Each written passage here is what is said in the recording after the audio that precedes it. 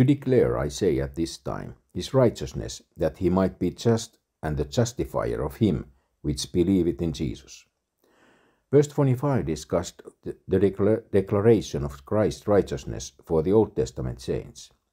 Verse 26 discusses the declaration of Christ's righteousness for New Testament saints. It's one of the greatest statements of the scriptures. It tells you that the Lord had a problem. His problem was how to declare people righteous when they weren't. Did you know that the Lord won't do anything wrong in order to save you from hell? Shall not the judge of all the earth to do right? Yes, he will. There are a bunch of people today who believe in doing anything to win souls to Christ.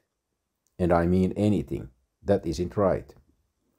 God himself won't do it. It's never right to do wrong in order to get the chance to do right. Before God would do anything wrong to keep you out of hell, he would let you go to hell. He's not going to sin no matter how much he loves you. So how did God solve this problem? How could he justify a bunch of sinners, declaring them to be righteous, and yet still be right himself when he did it? How could he reconcile his holiness and wrath with his grace and mercy? He came down and took man's place. He lived the righteous life required of a man and took the sins and the punishment that was due to a man for his sins. Then he offered a swap, your sins, hell and self-righteousness for his perfect righteous and efficacious sacrifice. Salvation has nothing to do with keeping the sacraments or the Church of the Golden Rule or anything like that. If you are some poor old sinner reading this and you are caught up in trying to do this and do that, you will go to hell as fast as a bullet. Do you want to go to heaven? Then I will tell you the only thing you need to know. It's real easy. All you have to do is live a sinless life. That is all God requires of you. That shouldn't be too hard, should it? Just live a perfect life and never make one mistake. That's all there is to it. If you want to go to heaven, just live sinless. Well, you say, I can't do that. Then you are in a mess, aren't you? God doesn't require an almost perfect life. He doesn't tolerate a little sin. He doesn't allow you to ignore your past sins and live a perfect life from now on. He requires an absolutely sinless life, perfect from start to finish. Now, God knew you couldn't give him that, so he lived that life for you. The deal is you accept the life he lived on your behalf, a life he will accept, and you can get into heaven. The same thing works on the devil. He knows what God requires, and he knows what you are really like. He will come to you and accuse you. Where is your perfect life? When he does that, just show him the life in which you are trusting. Show him Christ's life, and he can stop you or deny you your place in glory. For God's sake, don't talk to him about your church attendance, your tithing record, or your Christian service, or how good you are. That will simply give him an open door to beat you to death with your own sins and failings. You can always do better, and he knows it. That's the imputed righteousness of God, and there isn't a Campbellite or Catholic who knows anything about what I just said. If a man is counting on his own works to get him to heaven, then he is not trusting Christ's righteousness. That person believes in a partial atonement, and he is counting on his own self-righteousness to make up for the part that God hasn't done. That is not New Testament salvation. Where is boasting then? It's excluded. By what law? Of works? Nay, but by the law of faith. Therefore we conclude that a man is justified by faith without the deeds of the law. In light of what we just learned in verses 21 to 27. What room does anyone have to boast in his own good works? There is no room for boasting in your own self-righteousness. You are not going to get up to heaven and tell anyone, well, I repented, believed, confessed, and was baptized. I endured to the end. I took the sacraments. I took care of my family. I paid my bills. I paid my taxes. I faithfully attended church. I gave tithes and offerings. I helped my fellow man. And as a result, look, here I am. If you make it to heaven like that, you will be out of place. The people in heaven aren't bragging about how good they were on earth. They were singing, Thou, Jesus, art worthy, for thou wast slain and hast redeemed us to God by thy blood. Revelation chapter 5 verse 9. They are shouting, Worthy is the Lamb that was slain to receive power and riches and wisdom and strength and honor and glory and blessing. Revelation chapter 5 verse 12. Do you think that in the middle of all that anybody is going to listen to you brag about yourself? If you want to brag about yourself and realize, of course, that when you do, you will be a fool, then go into a country like Egypt or Saudi Arabia or Indonesia or some other place and find a busy street corner and stand there with your Bible in hand and preach at the top of your lungs, Jesus Christ is God Almighty in the flesh. He died on the cross for your sins, and he rose again from the dead. One of these days you are going to stand before him, and he will judge you. Receive him or go to hell, turn or burn, repent or perish. Muhammad was nothing but a demon-possessed false prophet. Then after you have recovered from the horrific possible beating, stoning or mutilations you receive, you might have some scars to brag about.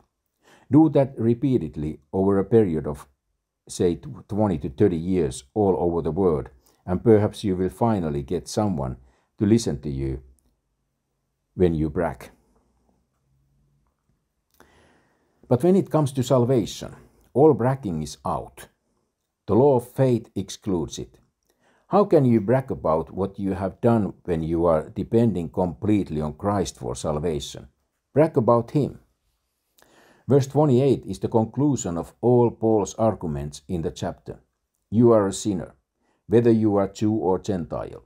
You need Christ's righteousness to do for you what you cannot do for yourself. Conclusion. A man is justified by faith without the deeds of the law. Turn to Acts chapter 13 verses 38 to 39. Through this man, Jesus, is preached unto you the forgiveness of sins, and by him all that believe are justified from all things from which ye couldn't be justified by the law of Moses. Notice Campbellites that it doesn't say, all them that believe and are baptized are justified. Notice Charismatics, it doesn't say justified from all things except the unpardonable sin. Notice Catholics, that doesn't say by him and Mary or the Pope or the priest or the saint, etc. With a Catholic there are all kinds of people and things that could be inserted here. All are justified. Folks do have a time of it. Justification is by him. It's to all that believe, and they are justified from all things. Note also that it's not merely the works of the law that are of no effect. It's any kind of works, Romans chapter 4 verse 5. But to him that worketh not, but believeth on him that justifieth the ungodly, his faith is counted for righteousness. So if you are counting on any kind of good work that you have done to get you to heaven, then Christ's righteousness is not counted to you. The only man to receive Christ's righteousness is the man who is working not so-called. In other words, he is not depending on any good work he does to gain him favor before God.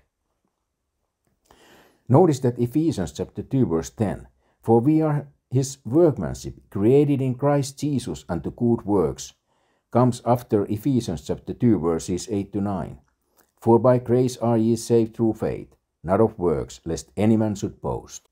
Now, if you are hell-bent on getting to heaven by your own self-righteousness, you will always leave clear scriptures, written to Gentiles by the apostle to the Gentiles, in favor of an epistle written to the 12 tribes of Israel, before the clear revelation to Paul was given.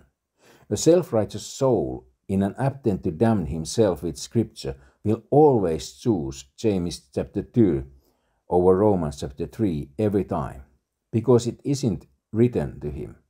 You have to watch your own spirit when you go to the book, or the Lord will let you find what you want to find, and he will use it to destroy you. Ezekiel chapter 14 verses 1 to 11. Is he the God of the Jews only? Is he not also of the Gentiles? Yes, of the Gentiles also, seeing it's one God, which shall justify the circumcision by faith, and uncircumcision through faith. Do we then make void the law through faith? God forbid, yea, we establish the law. Some expositors have made much of God justifying the Jew by faith and the Gentile through faith. But there is not much you can do with it. The same apostle who wrote Ephesians chapter 2 verse 8, by grace through faith, to Gentile Christians in Ephesus wrote Romans chapter 5 verse 1 to Gentile Christians in Rome. Therefore, being justified by faith, the words through and by simply point to the medium which is being used to justify the sinner. In this case, the medium is faith. Of course, the object of that faith, if you are to reach heaven, has to be the Lord Jesus Christ and his blood atonement. Now verse 29. Just because you are trusting Christ doesn't mean you have voided the law. The law is still God's words. It's still the truth. It's still living and powerful.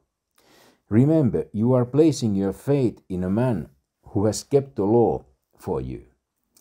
Inasmuch then as Christ kept the law on our behalf, and because of that we can receive his righteousness, we are confirming that the law is right, or else Christ wouldn't have needed to keep it. Also, as believers who are in Christ, we live out the life of Christ in us. So quite naturally, the new man will strive to be like Christ and keep those parts of the commandments that are applicable to him. We will strive to put God first in our lives. We will place our trust in him and not things. We will make an effort to keep a civil tongue in our heads. Though we are not under the Sabbath, as Christians, we do set apart a special day to honor the resurrection of Christ. We will obey and honor our parents, as Paul reaffirmed in Ephesians chapter 6 verses 1 to 3. We put the curb on our hatred and lust that was not there before salvation. The difference, though, between us and the unsaved is that we are not keeping these commandments in an effort to justify ourselves or even to try to stay saved. We are doing these things out of a heart of love for the one who saved us by his blood. We know that lying and cheating and coveting break our fellowship with him. So a Christian tries to live right, to stay in fellowship with the Lord. John chapter 14 verse 15, Romans chapter 13 verse 10, Ephesians chapter 2 verse 10 and chapter 4 verses 14 to 32, and 1 John chapter 1 verse 7. Amen.